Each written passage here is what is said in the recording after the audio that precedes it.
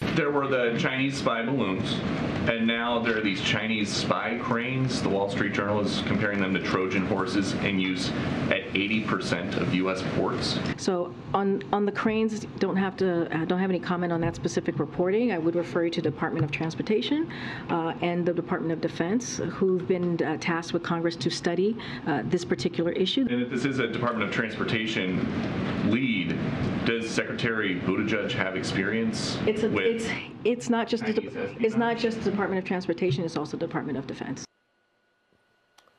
That was White House Press Secretary Karine Jean-Pierre yesterday deferring to the Department of Transportation about a report that shipping cranes made in China are being used for spying at ports in America.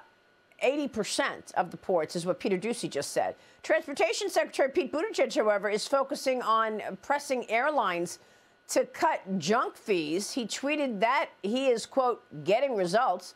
Joining me now is New Jersey Congressman, member of the House Judiciary, Transportation, and Infrastructure Committees.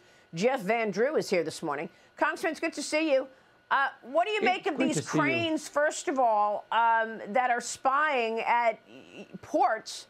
Another dangerous surveillance tool from communist China, and they're putting Pete Buttigieg in charge. Well, China's having its way with us. I mean, this is just one more sign of weakness. You know, Maria, you and I spoke about when this administration started, and you said, what's the one word? It's weakness. We have a weak president, a weak administration, a weak secretary here in transportation who doesn't have any idea what he's doing and really doesn't care. I mean, half the time he's away on trips enjoying himself when some of the most serious and important issues are going on. It is shameful. So China is having its way with us, whether it's literally we're spending, we're shooting $500,000 missiles to shoot down kids' science experiments, but meanwhile, we let a spy balloon go across some of the most sensitive areas in the nation, across the nation, before we do anything at all. I mean, that's just an example. What they're doing with intellectual property. Again, we've talked about intellectual property and the fact that it's being stolen by China. It still is. Nothing really, in my mind, has been done about it, and it needs to be done. China respects strength, and they know that we don't have that strength at this point in time, and it's shameful. Well, it just feels, I mean, the Wall Street Journal is reporting about these, these cranes at ports. It just feels like this surveillance program from communist China is very much embedded in America in all sorts of places. I mean, you've got the spy balloon, obviously, but now, with these construction cranes that are made in China, why would the U.S. be using Chinese-made construction cranes at our ports? They shouldn't be. I mean, the number one goal that we should have right now, and I don't mean to be repetitive, but is to make the U.S. strong.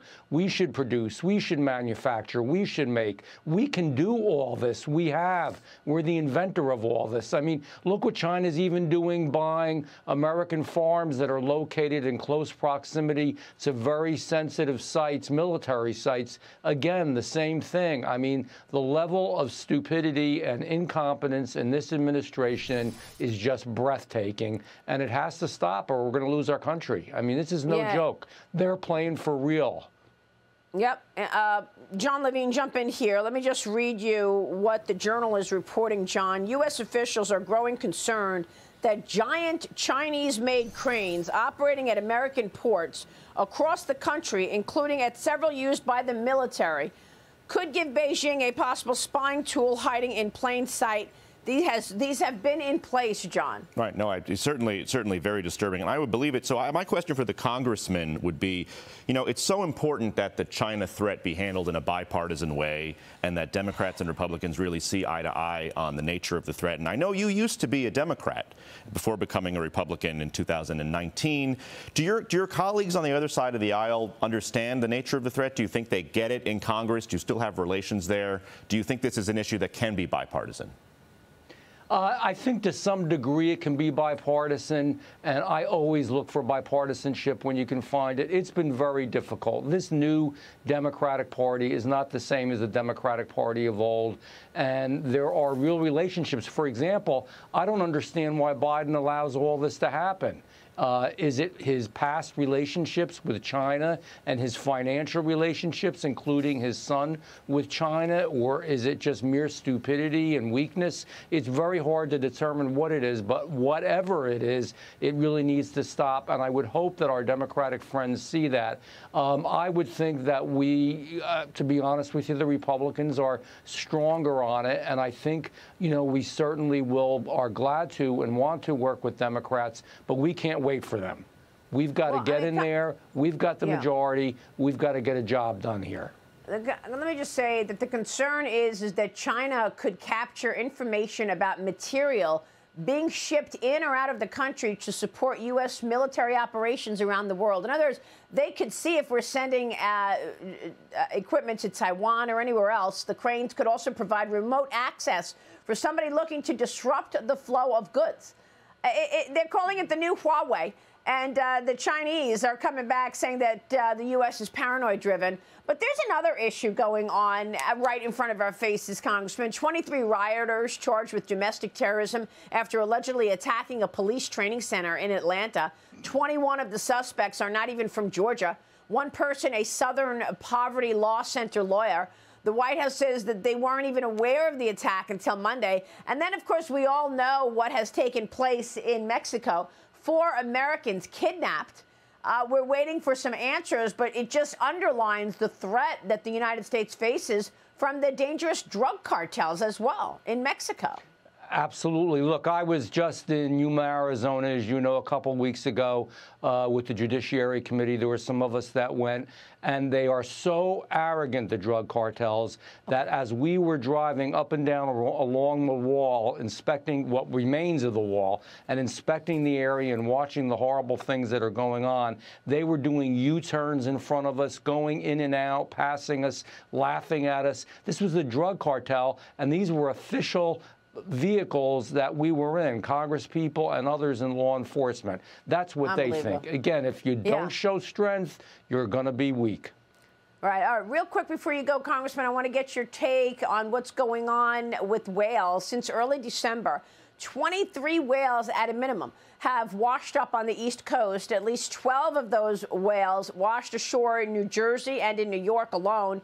New Jersey is requesting more offshore wind project proposals, claiming that there are no connections between these deaths and the wind farms, Congressman. But we had an expert on yesterday. She said the only thing that has changed in the water are these huge wind turbines. So where are all of the climate change agenda pushers of wind technology if, in fact, these wind turbines are killing our whales, as has been suggested? We don't know for sure if that's the reason. If anything else was killing whales like this, they'd be going crazy, and they should. These are beautiful, beautiful animals. What's happening, this is my home. I really know this area. I grew up here. And this is the biggest, baddest thing I've ever seen happen. It has to do with a lot of money, foreign power, billionaires around the world. The R-N.J is going to be controlled by other countries. It's going to hurt tourism, which is our greatest industry. It's going to hurt fishing. It's going to hurt the environment. This is bad, and we've got to fight it, and I'm going to be fighting it with everything I've got. We're having a hearing in district within a couple of weeks. All right, we'll be watching that. And of course, there's the whales, the death of the whales. Congressman, thanks very much for being here. Thank you. Jeff Andrew will be watching your work.